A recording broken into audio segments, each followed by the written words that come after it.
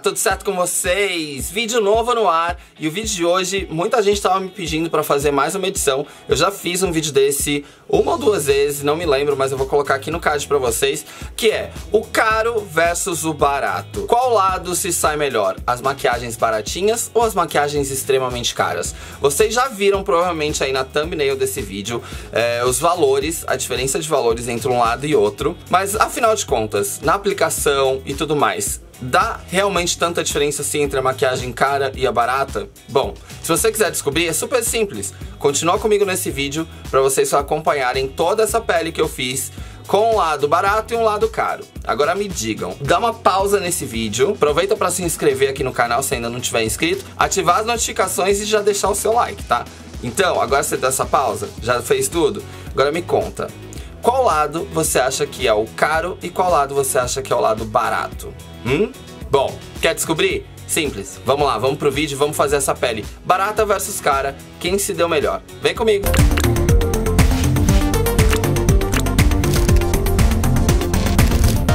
Bom, gente, então vamos começar hidratando a nossa pele, porque pele ressecada não adere bem qualquer tipo de maquiagem, tanto a cara quanto a barata. E não importa se você tá usando um hidratante super caro ou um hidratante super barato, o importante é que você dê hidratação pra sua pele. Então, vamos lá, vou escolher agora do lado direito, eu vou fazer o lado caro, do lado esquerdo eu vou fazer o lado barato. Então, vamos fazer o seguinte, o que eu vou usar pra hidratar minha pele do lado baratinho? Eu vou usar esse creme aqui, o Renew Hydra da Avon, que eu amo, eu já fiz vídeo sobre ele.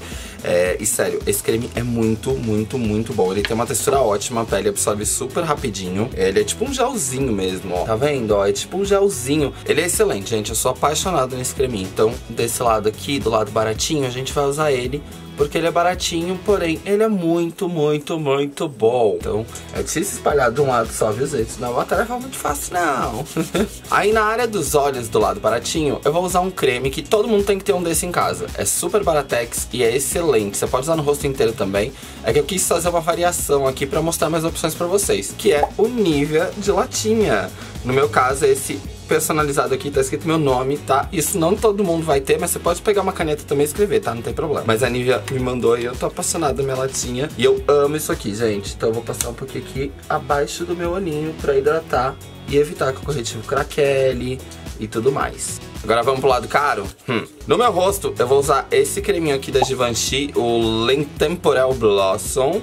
Então eu vou usar um pouquinho dele. Ele tem um pouquinho de cor, gente, mas ele deixa a pele super radiante. Eu recebi agora no Hot Now, então ainda não usei horrores, mas eu tô testando e tô gostando. Super cheiroso. O da Avon não tem cheiro. Tá vendo que ele deixa um pouco rosado a pele? Eu não sei por que isso acontece. Mas enfim, eu preciso pesquisar um pouco mais sobre esse produto. Ó, vocês conseguem notar que a pele ficou mais vermelhinha? E aí na área dos olhos eu vou usar o meu creminho da Guerlain, Orchidée Imperiale, que é maravilhoso, gente. Esse creme é tudo de bom e mais um pouco, só que ele custa um rim. Vocês estão vendo aí na tela o valor dele. E sério, eu não sei se eu compraria novamente. Quer dizer, eu não comprei, né? Eu ganhei. Mas eu não sei se eu teria esse culhão pra comprar esse creme não, porque é muito caro. Mas é maravilhoso. Mas é caro. Mas é maravilhoso. Mas enfim, né? Dilemas da vida. E pronto, ó, nossa pele tá hidratada dos dois lados. Esse lado aqui já absorveu praticamente, aqui ainda tá um pouquinho quentinho, mas isso não é ruim porque, né, faz com que a nossa maquiagem grude também. E aí nós vamos para o primer. Eu peguei um primer baratinho, um caro, que são irmãos gêmeos. Esse aqui é o da Ruby Rose, é o Studio Perfect, e esse aqui é o Photo Finish da Smashbox. Então eu vou começar aplicando do meu lado baratinho, o da Ruby Rose, que eu já mostrei pra vocês também num vídeo, maquiagem completa usando só Ruby Rose. Se você ainda não assistiu, ó, clica aqui no card. Tá bem bacana esse vídeo, se você não perderia, viu? Então vamos aplicar o nosso primer desse lado de cá, do lado baratinho. E agora eu vou aplicar o meu da Smashbox do meu lado mais caro. A textura deles é muito parecida, gente, sério. Pronto! Pele preparada, já com primer, tudo bonitinho. E agora a gente vai começar aplicando um corretivo. Por quê? Porque o meu corretivo baratinho é esse aqui da Ruby Rose, que eu comprei tem um tempão e ainda não usei. E eu tô com medo dele ficar um pouco escuro, então eu vou usar ele primeiro, porque assim depois, se ficar muito escuro, a gente tenta arrumar na base, que eu também não sei se tá na cor certa. Mas enfim, vamos tentar, né? Segura na minha mãozinha que vai dar tudo certo. Pincel, gente, eu não vou fazer, tipo, diferenciar de barato e caro, porque senão tem que ficar caçando 1 milhão de pincéis. O importante aqui são os produtos. Pincel, geralmente é a mesma coisa. Isso aqui você pode aplicar até com o dedo, não tem tanta diferença assim. Então eu vou aplicar o cremoso, que é esse corretivo aqui em bala. Ó, vou aplicar ele aqui direto e depois a gente esfuma com o pincel. Ai, gente, tô tenso. Será que isso aqui vai funcionar? Oh, meu Deus, ó, ó. Tem corretivo, tem bastante corretivo. E vamos espalhar com o meu pincelzinho. Ele é bem cremoso, cobertura média. Não achei tão ruim, não. Vamos ver como ele vai se comportar no final das contas. Mas eu achei ele bem ok, ó. Ele é mais peguentinho. Achei que deu uma funcionada. Não ficou uou, super da mesma cor. Mas funcionou também, ó, né? Vocês não acham? E agora vamos aplicar o corretivo do nosso lado Caro. Do lado Caro eu vou usar o Boing da Benefit, que é esse corretivo aqui. Esse é o Airbrush Concealer, que eu tô apaixonado por ele. Tem pouquíssimo tempo que eu recebi, e como vocês podem ver, eu tenho usado bastante. Ele é muito maravilhoso, esse corretivo. E um pouquinho dele já cobre muito, assim, sabe? Então, eu vou bem devagarinho mesmo, só que ele vai deixar um efeito mais iluminado do que o outro lado. Mas tudo bem, né? A cobertura dos dois lados é praticamente igual. Não noto muita diferença. A única diferença que eu noto é que esse aqui ficou mais clarinho, que esse tá no meu tom certo. O outro tá um pouco acima. Lógico, o acabamento desse Boing é bem mais bonitinho, assim. Olhando a olho nu aqui ao vivo, eu vejo essa diferença. Ó, lado baratinho, lado caro. Achei a cobertura bem parecida e o acabamento ficou bom dos dois lados. Gostei. Até o momento tá dando tudo certo, né, gente? Agora pode cagar tudo. Vamos pra base. Gente, eu vou usar pela primeira vez essa base aqui que se chama Lumine ou Illumine. É uma base com efeito iluminador e natural da Ruby Rose também. Nunca usei esta base. Estou tenso, tá? Estou tenso, vou dividir esse momento aqui com vocês. Vou pegar até meu pincel de unicórnio pra me dar sorte, porque eu espero que ela funcione. Vou dar uma chacoalhada pra não ter erro. Será que ela vai funcionar melhor em mim do que a base mate? Ai, tomara. Eu acho que ela tá um pouco escura, apesar de ser a 01. Mas, vamos ver, né? Às vezes quando aplicar na pele, melhora.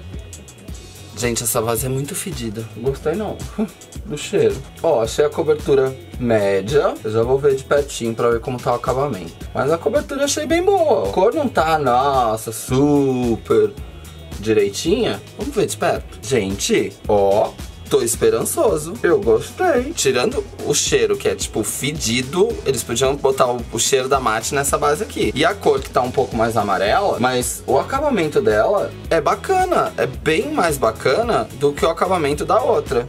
Da mate, em mim, pelo menos, né? Se vocês quiserem resenha dessa base em vídeo ou em post, enfim, comenta aqui embaixo e dá um joinha nesse vídeo pra eu saber. Porque eu me surpreendi bastante com ela aqui na aplicação, viu? Gostei. Agora vamos pro nosso lado caro. Vamos usar o quê? Vita Lumière Aqua da Chanel. Essa aqui é a Vita Lumière Aqua da Chanel, que é uma base que eu amo. É uma base mais luminosa também. Já que eu apliquei uma luminosa, eu vou aplicar a luminosa desse lado. Vai dar diferença de cor agora, com certeza, porque essa daqui é mais clarinha. Mas enfim, vocês relevem essa parte, né? Porque não se pode ter tudo nessa vida. Se eu estivesse fazendo inteira a pele com essa, funcionaria. Ninguém ia notar que eu tava usando coisas diferentes. Então, dá uma segurada. E agora vamos para a aplicação. Vou aplicar com o mesmo pincel, para não ter erro. Então vamos botar um pouquinho aqui. Achei que tinha acabado, eu ia chorar aqui. Ao vivo é a cores, não, ao vivo não.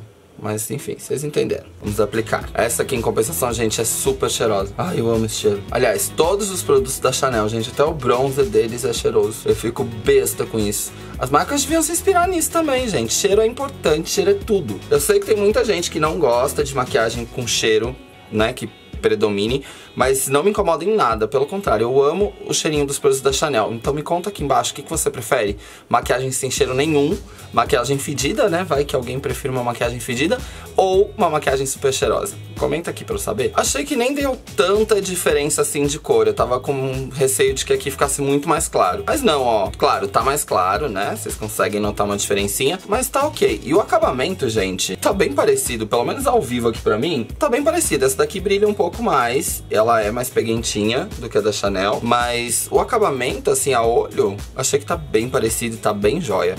Eu geralmente aplicaria agora uma canetinha iluminadora, porém, eu não tenho uma canetinha iluminadora Baratex. Inclusive, eu não conheço nenhuma caneta iluminadora pra essa área aqui com preço, tipo, super amigo. Eu sei que o Boticário tem a flash iluminadora, mas eu acho bem cara, porque é da linha Make Be. E fora ela, eu não conheço mais nenhuma nacional, ou com preço muito bom, assim. Se você souber de alguma, comenta aqui embaixo que eu quero ir procurar pra testar. E aí a gente vai passar pro nosso pó. Eu vou usar desse lado baratinho o pó da Ruby Rose. só pra dar uma selada e tirar um pouco desse brilho, porque a base é bem luminosa. E vamos lá, vou começar por aqui. Será que a Ruby Rose tem pó solto? Queria testar. Vamos aplicar o nosso pó. O pó já conseguiu tirar bem o brilho da base, porém a pele ficou bonita, ficou com uma aparência bonita. Acetinada, assim, sabe? Eu gosto muito disso. Eu vou ficar bastante tempo com essa maquiagem, porque eu quero ver se a bichinha vai se comportar bem. Sabe aquele ditado, quando a esmola é demais o santo desconfia? Pois é como eu estou me sentindo nesse momento. Aí do lado caro, eu vou usar pela primeira vez também esse pó aqui, Parur Gold da Guerlain. Vem no veludo. Veio no veludo, você já sabe que custa mais de 100 reais, né? Então, o preço tá aí na tela. Ele tá um pouquinho escuro. Gente, e a embalagem? Sem comentários, né? Você puxa aqui, sobe a esponjinha. Só pela embalagem você já tá pagando, tipo, milhões, né? Mas tudo bem. Eu acho que ele vai ficar um pouco escuro também, mas vamos lá. Vou aplicar aqui. É uma make barato versus cara bronzeada. É um pó mais pesado, ele é uma base em pó. Mas como era uma coisa que eu ainda não tinha testado, eu quis incluir ele pra gente ter alguma coisa diferente desse lado, né? Então são só produtos que eu já testei, que eu já tenho, que eu já uso. Então, ó, o pó é bem mais pesado, bem mais grosso. É uma base em pó, né?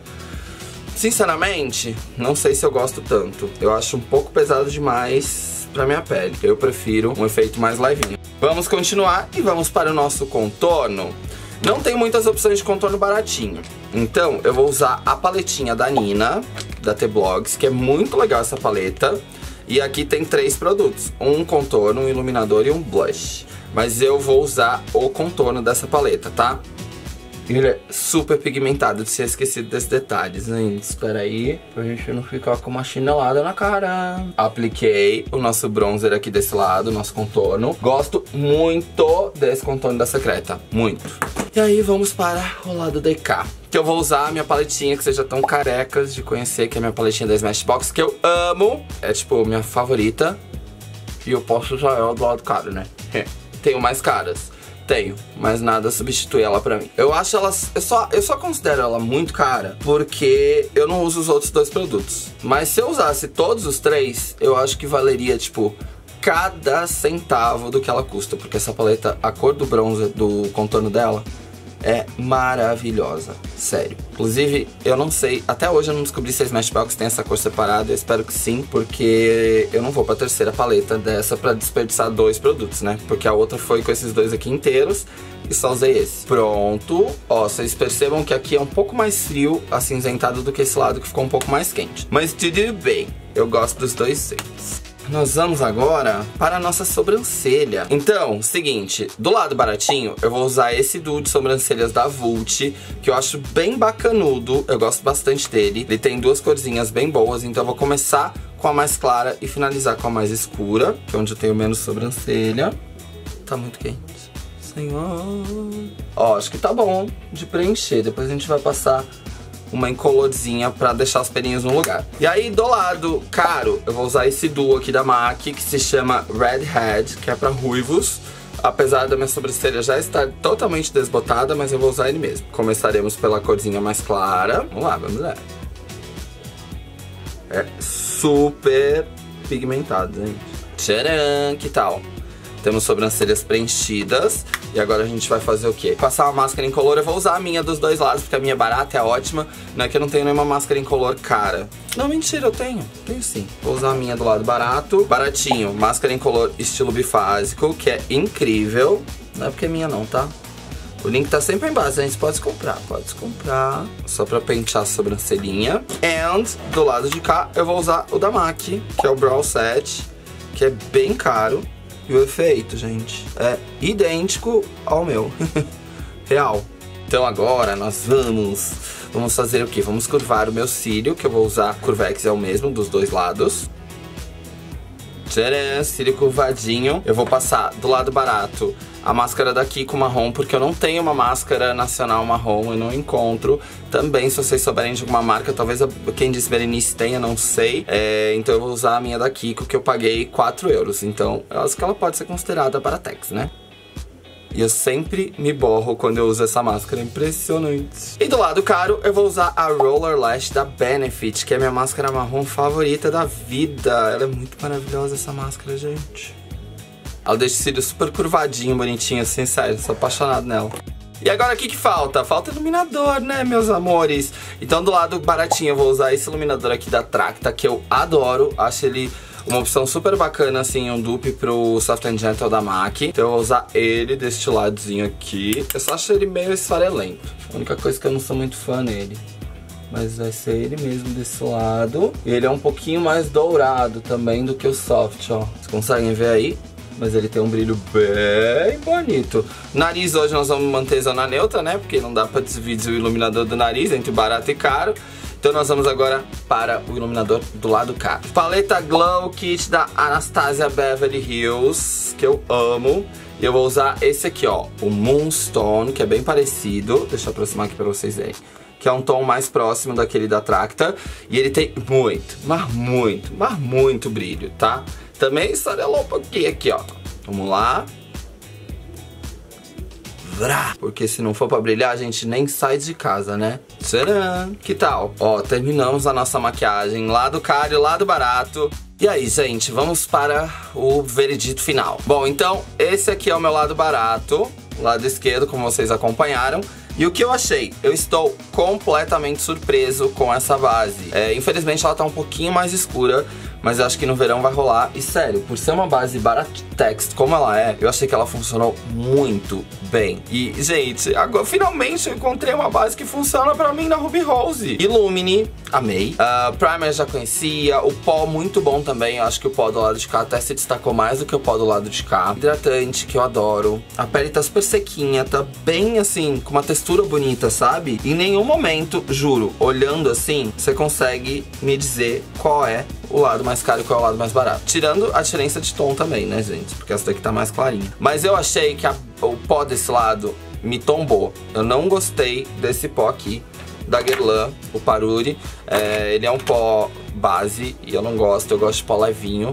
Então não rolou. Foi a única coisa que eu não curti nada desse lado aqui. Deixa eu esfumar um pouco mais esse iluminador. Mas de resto, achei que tá bem parecido. O acabamento tá bem bom dos dois lados. E agora, antes de finalizar esse vídeo, vamos pra soma final. Então, vou colocar na edição pra vocês quanto custou o lado esquerdo e quanto custou o lado direito.